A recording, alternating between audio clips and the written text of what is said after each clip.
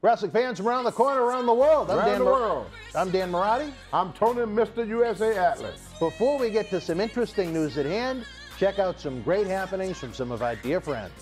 Are you part of a nonprofit organization, a youth group looking to raise cash for your cause? Stay tuned at the end of this video to learn how you can bring the action and excitement of the Millennium Wrestling Federation to your town live, featuring the superstars and legends of yesterday, today, and tomorrow. Have you ever thought about just how much time it takes to plan every detail of your wedding day? Many brides are now spending 10 to 15 hours each week planning the perfect day. It's like adding a part-time job to your already busy life. Not everyone can afford to hire a full-time wedding planner to help with every detail, which is why so many brides are now turning to a wedding day coordinator. That's right, a wedding day coordinator saves you money, and more importantly, it gives you the peace of mind that your special day will run smoothly. From finalizing all of the details you've worked so hard on to coordinating with vendors, KL Wedding Coordinators will be there every step of the way to guide you through the day and allow you to savor the memories that'll last a lifetime. For more information, visit facebook.com/KL Wedding Coordinators or give them a call, 603-320-2752. Boston on Sunday, October 21st. It's the WWE Live Super Show with your favorite superstars from both Raw and SmackDown Live under one roof. See Roman Reigns collide with Braun Strowman in a thrilling main event. And AJ Styles takes on Daniel Bryan, Samoa Joe, and The Miz in a fatal four-way match for the WWE Championship. Plus, Ronda Rousey will be live in action as she battles Alexa Bliss for the Raw Women's Championship. Don't miss the WWE Live Super Show, Sunday, October 21st. Tickets and VIP packages are available Friday, August 24th. This is Mick Foley. This is Harley Race. This is Shelton Benjamin. This is Mr. Wonderful Paul Orndorff. This is the Monster Abyss. And this is Daniel Bryan. This is JBL, and you're watching the MWF. Be there live.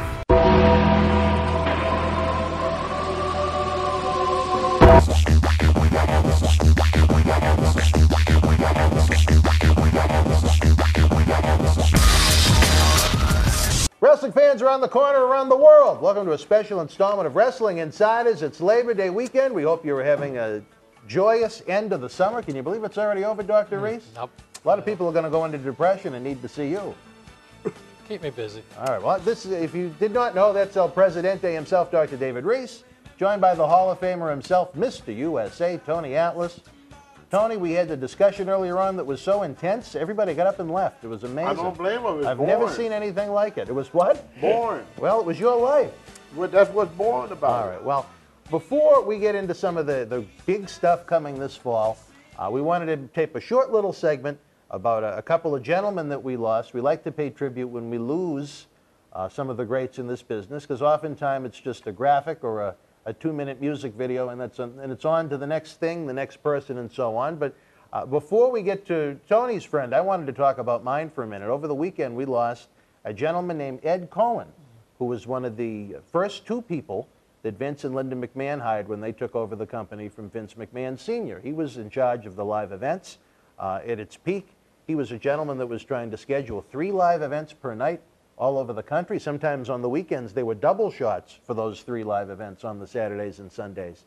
And when I was a 20-year-old version of me back in November of 2002, he was the first person I ever engaged with in the WWF at the time offices, and he gave me a chance to learn so many different facets of the business, treated me with respect. Again, this is a 20-year-old kid, in some essence, being welcomed into this world of WWF, being valued for insight and work. You could not put a price on that. And I tell you, Ed battled, I think, cancer 4 times. He wound up leaving WWF in 2005, and I'll be honest, I probably hadn't engaged with the man for 15 years. I would have actually had the thought about a year or so ago about trying to find him and get him to come down here, because you talk about stories. This was a man that was immersed in the beginning of every WrestleMania. He was one of Vince McMahon's right-hand men. And again, I'm glad I have all the emails saved, because it'll make for some good stories for a book. I felt like I was hit with a baseball bat, Dr. Reese. Yep. Even though it was someone, again, probably 15 years or so I hadn't talked with. Is that normal? Yes. It is? Yeah. Yeah, because, I mean, even if you haven't been in contact with the person, they were still a part of your life. and it brings back a part of your life, and it's still a sense of loss. Really was. And you know, people say, well, it didn't mean that much. You weren't there right now. No, that's still a part of who you are and who you were, and it's important. Wasn't even the night I read it. It was the next day. Yeah. I felt lousy all day, had a big pit in my stomach, and I was really down about it, you know? Because I don't know if he understood how much he meant to my existence in the world of professional wrestling. In some ways, the traits that I learned from my time in WWE, it carries on with what we do in the MWF, carries on with what we do here in the studios. So WWE was great. I was really impressed that they sent out a tweet mentioning a company executive that hadn't been with them in 13 years. That showed to me how much he meant to that company when they started the national expansion in the 80s. Yeah. And on top of that, Tony, you know, you and I, we share our text messages. I had to send you another bad one, as I know you're not on the internet a heck of a lot, but we also lost your old buddy, Jim the Anvil Neidhart. Yep, Jim was a great guy, very powerful man, you know, ex-football player, bench press nearly 600 pounds. The first thing that I thought about when I heard about the loss of Jim is his daughter, Natalia. She's a split image of her father, and they had a closeness that any person be jealous of. You know, her father and her were very, very, very close, you know.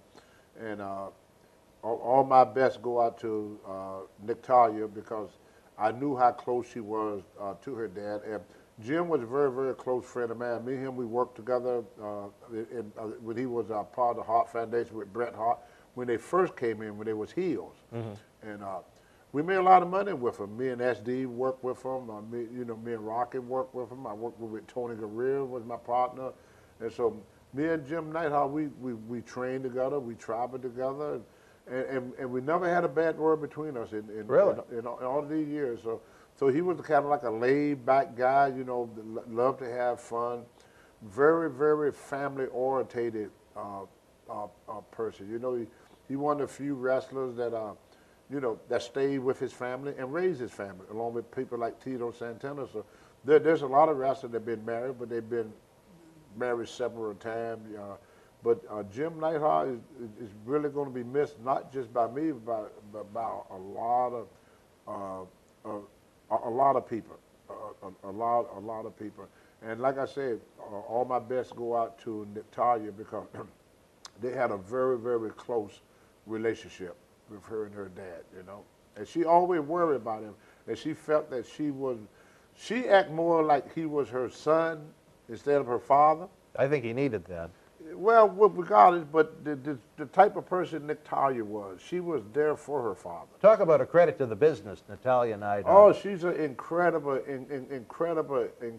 individual. That is what a female professional wrestler should be from A to Z, in my opinion. Yep, she got a lot of decency to her. She's a very, very hard worker. I first met Natalia when she was a baby, and I didn't see her no more until I went to Florida, where Steve Kern was training her in the ring, along with Sheamus, down in Florida, where they were just starting off their development studio. It wasn't completed there, but she was very, very polite, came up and talked to me and everything.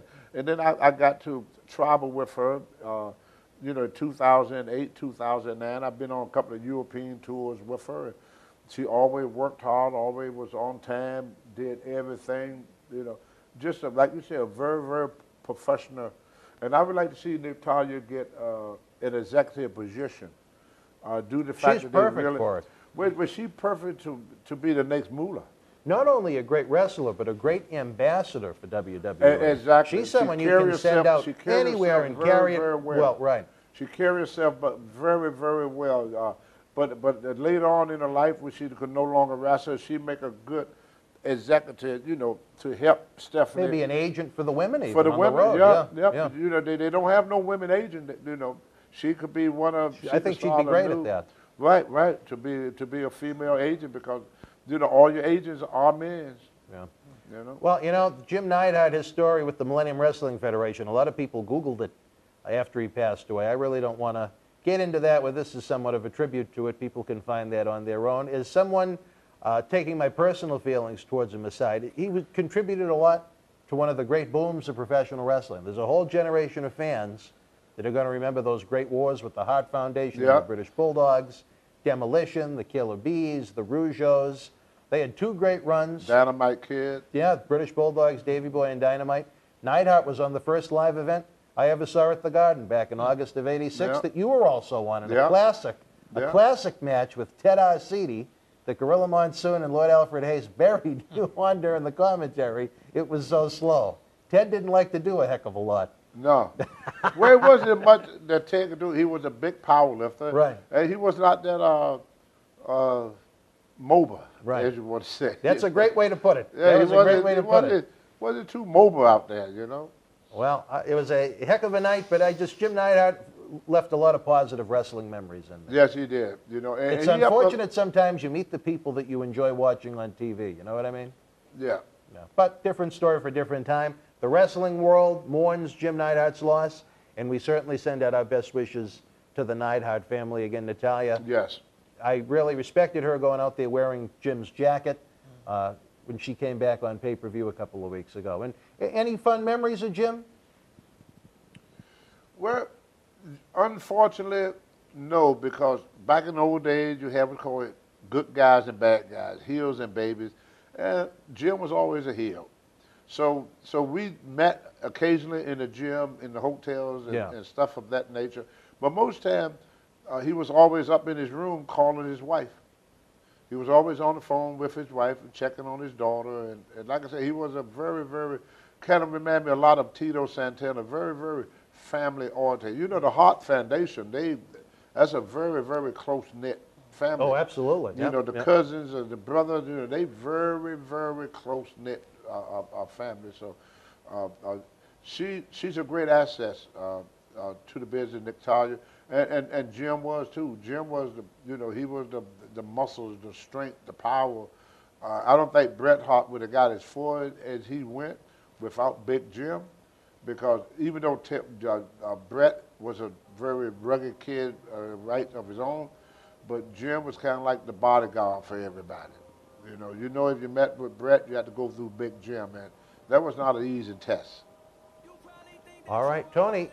We're going to take a brief time out. A couple of other gentlemen that you knew had passed. We like to pay tribute. We're going to take a brief time out. We'll be right back.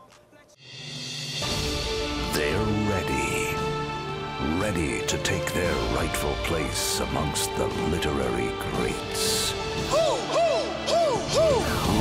you ask? The New Day! That's who.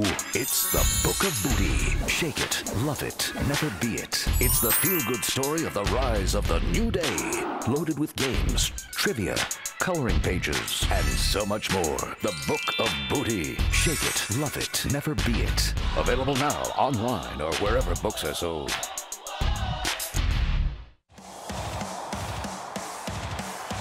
Portland on Saturday, October 20th. Experience WWE Live with an epic main event as Dean Ambrose returns to team up with Seth Rollins as they take on Dolph Ziggler and Drew McIntyre in a tag team match. Plus, the B-Team and the Revival collide for the Raw Tag Team Championship. And don't miss Finn Balor and many more. It's WWE Live in Portland, Saturday, October 20th. Tickets and VIP packages are available. Wrestling fans, welcome back. We talked a little about Jim Neidhart, a man that I knew very well, Mr. Ed Cohen. Tony, not too long ago, we lost a gentleman that may not be well known to the fans of this era, but certainly in your day, Masa Saito. Saito? Yes. I'm going to guess you didn't know. I didn't know You that. didn't know? Well, unfortunately, Tony, Masa Saito has passed. Wow. He's someone you feuded with back in the day. Yep. See, Saito was what we used to call a shooter. Yes. And what they used to do to get him popular, they would have people to come from the audience. And if you got to get in the ring with Saito and try to pin him, I think they have some money that was involved. That was Saito's main thing. So when Saito wrestled a lot of time, he would flip from what we supposed to do to what he did in the shoot match. So he had an idea of sometimes he would shoot with wrestlers in the ring just to mess with them. So when they, me and him got in a shooting match, You and Saito? Me and Saito, we got in a shooting match. Really? And then we got in a fight back in the dressing room. Really? And then the next night, we got another fight. We must have fought at least 4 times. Really? Yeah, 4 times. And then finally, Vince Sr. came to us and said, if y'all fight tonight, I'm going to fire both of y'all. And that's the reason why we stopped fighting. See, I was raised, if I fight you today and I don't whoop you, you see me again tomorrow. My mom told us to do that. She said, because people think you're crazy, they leave you alone. You know? And so that's what I did in Saito. But then me and him, we became the best of friends. Really? Yep. After the fight, me and him, we respected each other. We worked together. Me and him, S.D. Jones and myself against Fuji and Saito. And the funny thing about it, one of the things that I regret, I have a lot of regrets in my life. People say, well, I have no regrets. Well, I do. I regret going to California that night, because that same night, they was going to put the belt on me and S.D. Jones. The first time you were going to Right, but the main thing was not to put the belt on me and S.D. Me and S.D. was supposed to be like the transfer champions. Because they wanted to put the belt, the Moondogs was getting over real good in Japan. So they were going to bring the Moondog back and make them the tag champion, but they needed someone to take the belt off of Saito and Fuji in order to give it to, and that's why they teamed up with SD, because SD, their idea was to work a program with me in Backlund. I was on my way to working for the world title, and they needed me and SD to take the belt, and the night that they were going to do it, in Philly, in the Spectrum, I didn't show up. Because you wanted to get walked on. Yeah. You old dog, you. Oh, woof, woof, That woof. is a regret for sure. Ow! All right, Tony, a gentleman you didn't really work all that much with, but I know you encountered him on the independent scene. Someone you made a very interesting observation about when we talked on the phone. Grandmaster Sexay, Brian Lawler, the son of Jerry the King Lawler. Yeah. I had a very unique circumstances involving his death. You did? You had some interesting observations. Yeah, I took an, I worked with him mostly all last summer in West Virginia. He was booked quite frequently up in West Virginia, and he was booked a lot with big time wrestling. And I hear a lot of people say things about the way he acted. He was always being criticized by the wrestlers. But my observation, I could be wrong. I'm not as intelligent as the dark-haired where I can see that. I saw a kid that wanted something from his dad that he could never get. What it is, I don't know. But it was something about being married to the King Lauder. And Tough shoes to I live think up he to. expected his father to help him more, because Jerry helped a lot of people. I can't recall at all Jerry ever helping this kid. Maybe he had. I could be wrong. Go back to when he broke into the business. He wouldn't even let him use the Lawler name because he didn't want to be perceived as old enough to have a son that could wrestle. Yeah. Jerry wants to be forever young. Yeah, I both think in the ring and with some of the women. The kid felt unloved and unwanted by his dad. That's what I felt. You know, when you mentioned his dad, I used to look at his face, and that's when he would really get angry. You know? Angry? Yeah. He wouldn't show it, but it was kind of like the change. He's laughing 1 minute, and then you mention his dad, he would get up and he'd walk out the room and he started smoking a cigarette. Yeah. No, he certainly was another trouble. And then he would start drinking, and then he would go try to pick a fight.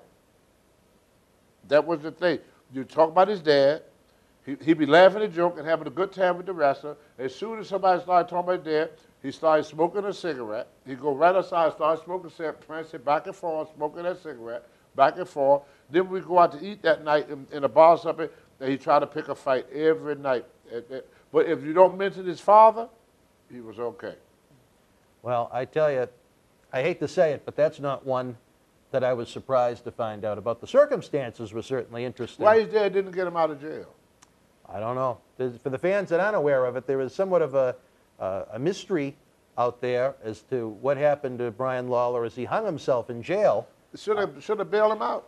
Then we'll have Maybe to he worry should about have, but everything doesn't add up, I guess is the best way to put it. And there's an investigation going on in Memphis right now as to what maybe really happened, Dr. Reese. That's my understanding. Yeah.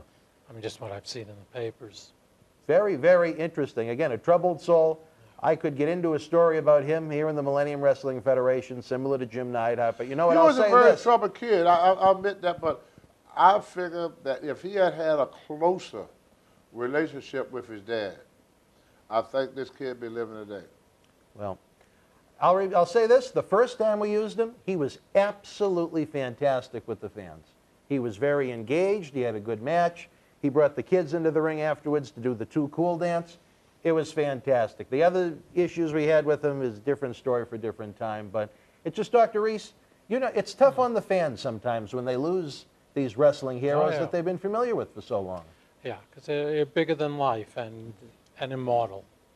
And the image is supposed to be immortal. And it's supposed to be bigger than life. And we all play into it, and then it's shocking when we find out that these are real people. It is tough. Well, you know what? It is important to me that we remember those that pass on. I don't know why it's such a sticking point to me, but it really is. It is. Well, it's part of our lives. And you know, we look up to a lot of these people, and sometimes for the right reasons, sometimes for the wrong reasons, but that's irrelevant. The fact is that they're important to us, and they become part of who we are. All right. Well, wrestling fans, you want to talk about maybe something a little bit more positive?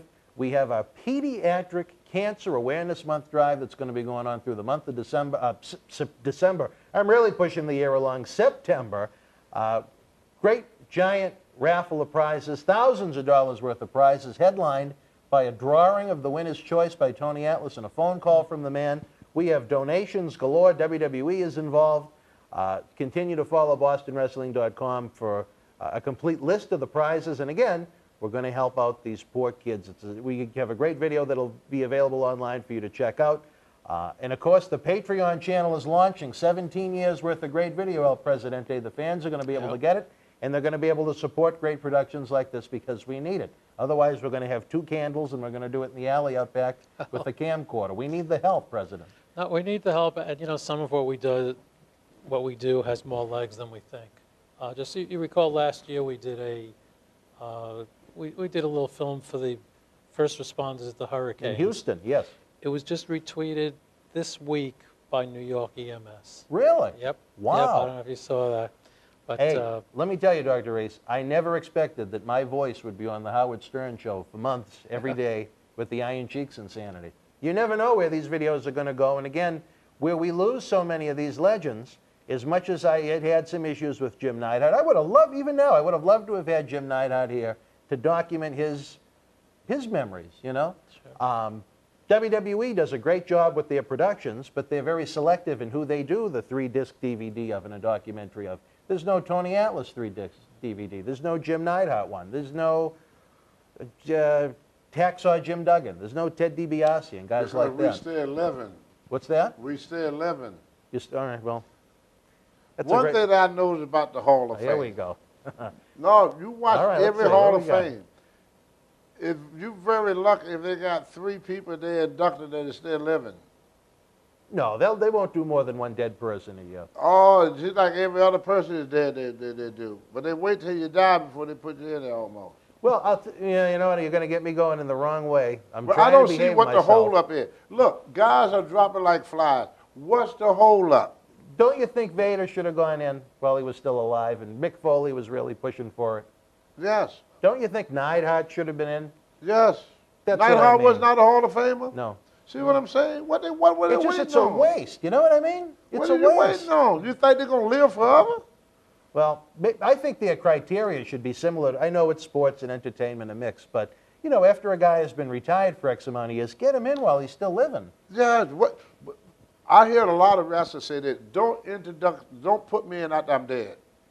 What good is it doing him or his family? Right. They get that one check, they make a little dollar, and then 6 months later, it's like he never existed. You got what you wanted out of it. You know, put people. There's a lot of people like I felt bad for Ox Baker. I always felt that Ox Baker should have been there. A lot of people that put a lot into this business that never you know, that is still walking the street, you know, and you know, do things for people while they living. Like my mom used to tell us, and I tell my wife this every night. Every night I tell my wife this. I love you, honey. Oh, aren't you Every nice, night. Tony? You're a real sweetheart. Well, I'm not going to wait until she passes and then cry over her grave and tell her how much I love her after she's gone. She's not going to hear me then. All right. Well, fans, again. She's in a different atmosphere. She can't hear human voices no more. We hope. Only my soul can speak to her, not my flesh. All right. She's out of the flesh. You're a romantic, Tony. No, it just, we're not going to be here forever. All right. Well, again, fans, we hope you had a great Labor Day weekend. We hope you weren't one of those. Right, Doc? Yeah. We all got middle checkout date. Yeah. The elementary, middle, high school kids that were trapped in ovens of a school in these 95-degree days we've had recently. Again, Hell in a Cell weekend, Tony. We got a big episode. Dr. Reese won't be with us, but we relive Legends House. That's going to be a fun episode. Now, Doc, Yeah.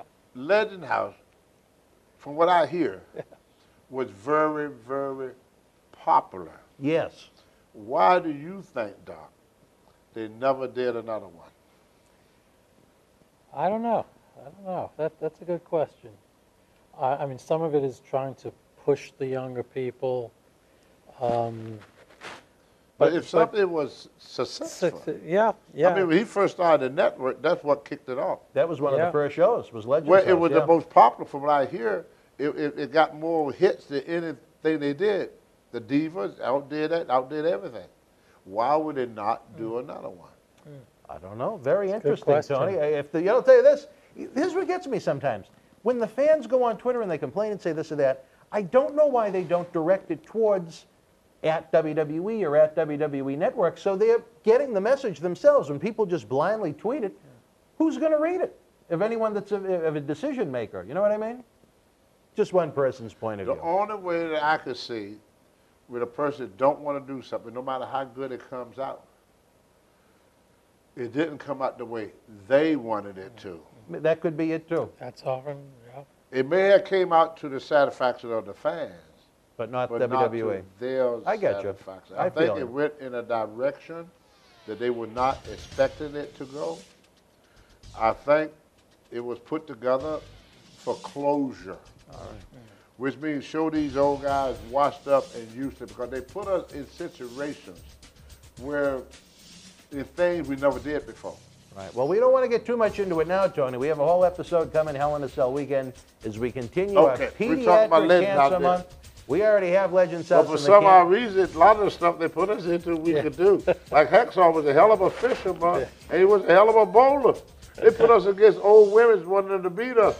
And they beat us, but not that bad, because we had a few guys that could bowl. All right, Tony. I hear the music. We're wrapping it up. Pleasure to have you here for the President, Dr. David Reese, and a man that never tiptoes around the issues, the Hall of Famer, Tony Atlas. I'm Dan Marotti. We'll see you Hell in a Cell weekend. Be well. I'm Dan Marotti. And I'm John Cena Sr. Let us tell you how the action and excitement of the Millennium Wrestling Federation can help raise cash for your nonprofit cause. Experience the action and excitement of the Millennium Wrestling Federation live in your city, throughout New England, the tri-state area, down through the Carolinas, out to our friends in the Midwest and beyond. If your nonprofit organization is looking for an interactive turnkey experience while putting the fun into fundraising, you've met the perfect tag team partner to work with every step of the way. The MWF offers a variety of packages for groups of almost any size, from our live events at the Boston Garden, the Kowloon Entertainment Dining Complex, and the legendary Suffolk Downs, to high school gyms and function halls. We've presented live events everywhere and anywhere. Since 2001, the MWF's mission has been simple: keep the kids off the streets. Under the leadership of President David Reese, we bring the superstars of yesterday, today, and tomorrow to your town. Not for a wrestling show, but an event that features action-packed in-ring wrestling, autograph, pose photo opportunities, Q&A sessions, and so much more. It's the best of sports and entertainment. The week of your event, we can add on to the endeavor with anti-bullying campaigns, library meet and greet reads, youth sport concussion seminars, and more. Our live events are fit for fans of any age from 5 to 95. This fall is part of our new Kids Club program. We offer live event experiences exclusively for the youngest of fans. On the flip side, we can produce a tailor-made event for fans of an older demographic as well. We work with you every step of the way to get the word out to fans near and far on our local television offerings and to over 50,000 fans and growing on our social media platforms. Your success is our success. If your group has had enough of candy bar and wrapping paper sales and has the energy to team with our passionate fan base, bringing the NWF experience to your community is the answer to put smiles on faces while raising cash for your cause. Contact us today to get the ball rolling for your custom-made event that you'll want to bring back year after year to your community. Don't just take it from us. Here are the folks we've teamed up with in the past.